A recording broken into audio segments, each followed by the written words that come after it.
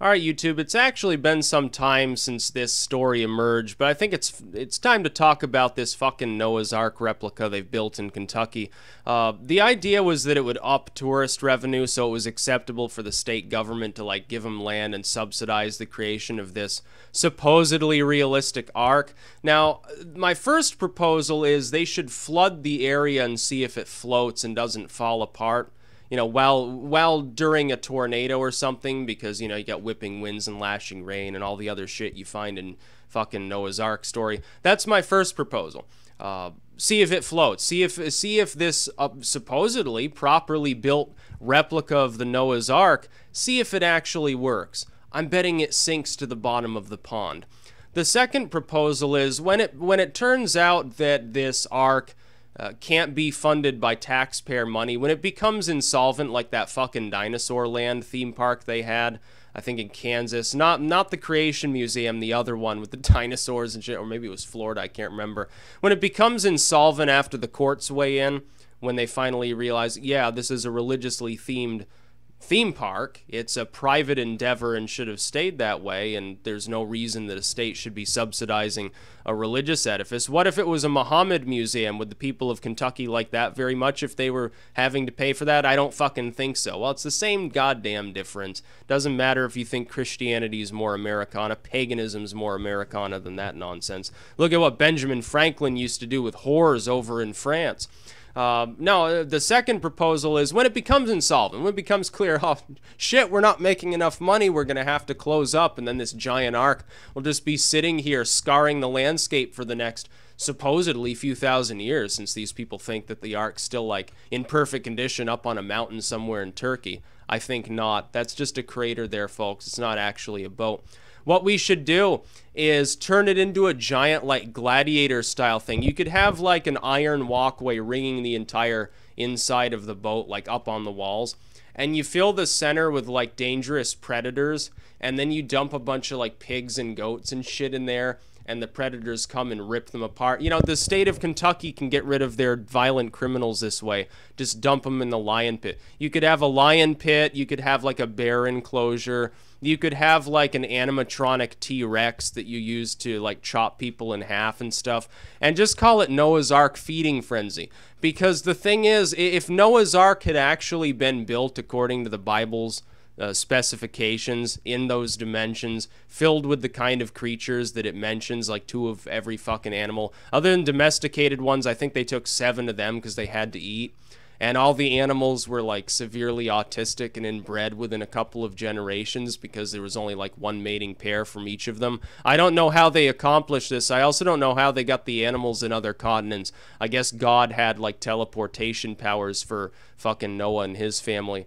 Anyway, what would have happened, the predators, once they got hungry after the first 10, maybe 20 days, they're just really ravenous, they would have broken out of there and they would have eaten each other.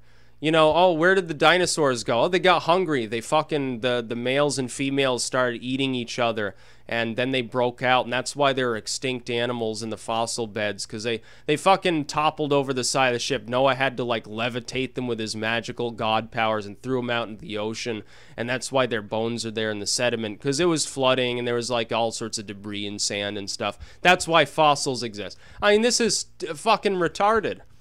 I mean, I don't even care that it's sort of a fictional setting because, you know, Disney's the same thing. It's like none of these movies are real life. They're cartoons and stuff. They still have theme parks based on fake stuff. They have like a Jurassic Park ride and stuff like that. I don't have a problem with that. The real problem is it's absolutely blatantly unconstitutional for a state to compel its taxpayers, who may not share this religious view, to build a religiously themed park. It's, again, if the Church of Satan wanted to build a giant, like 100-foot tall iron pentagram and then said, oh, well, the state should give us land for free, this will attract tourists even if they're irate and throwing things at the pentagram. It'll make you money, so give us land and then make the taxpayers construct it for us, and we'll just sort of administer it. Can you imagine how pissed off these people would be? Or again, like Sharia College or Muhammad Museum, or something like that, right in the rural heartland. Like, can we go to Kansas, like the Westboro Baptist Church land, and just build a giant like pagan museum, which will have like a big statue of Odin, and you have to go through Odin's dick, and that's the door to get in. You have to climb up Odin's cock and into the museum, and like it's just a pile of shit behind Odin on the outside. On the inside, it's like this giant cavern full of like pagan statues, and the gift shop sells grimoires and stuff like that. Can we get the taxpayers of a state to fund something like that? You know, I think I want to build a replica of the Parthenon, or a replica of the Temple of Jupiter or something like that. I think the taxpayer should fund it. Yeah, it's going to have like a 10-ton solid gold ball in the middle of it, so you're going to have to cough up quite a bit of your money.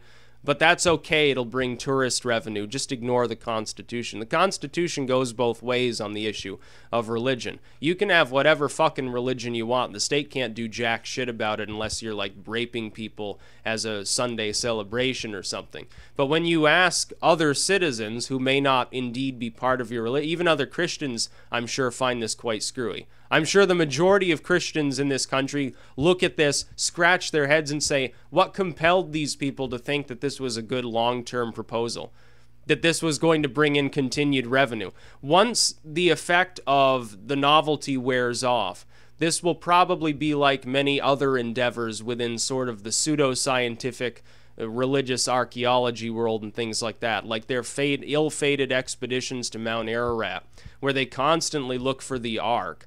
And they never find it. They go on Google Maps and they see anything that looks roughly ovular, even if it doesn't fit the right dimensions, and they say, oh, that's where Noah's Ark used to be. Let's go. I'm sure we'll find dinosaur bones there or something.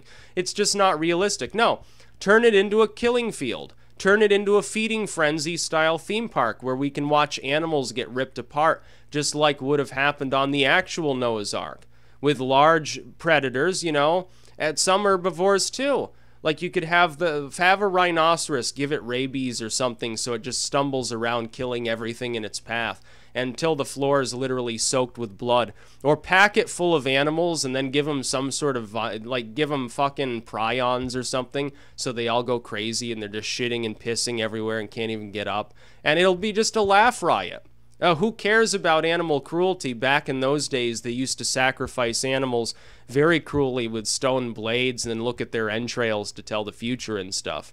So I don't see the problem here. I don't see how the state of Kentucky can ignore such a proposal. When it becomes insolvent, turn it into a giant killing field style coliseum where condemned prisoners get thrown to the lions, and you have pigs and goats and stuff getting feasted on by large carnivorous animals.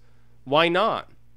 Why wouldn't this work? And it's a perfect opportunity, again, since it's supposedly built to the exact design specifications of the Bible. I'll maintain my ambivalence about whether on the inside it actually is. Since it's supposedly like sturdy and it actually manages to stand up without any modern tools or anything whatsoever, why don't we put it in a lake why don't we hollow out the area around it, fill it with water, see if it floats and doesn't fall apart in 40 days and 40 nights.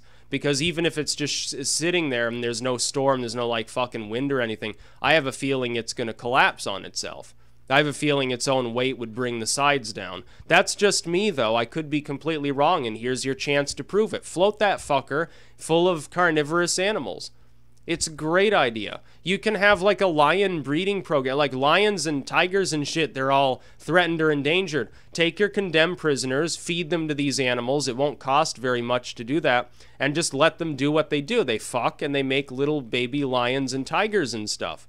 And then you can repopulate you can help the environment, and then the Democrats will let you have your taxpayer subsidized theme park. That's about all. Peace out.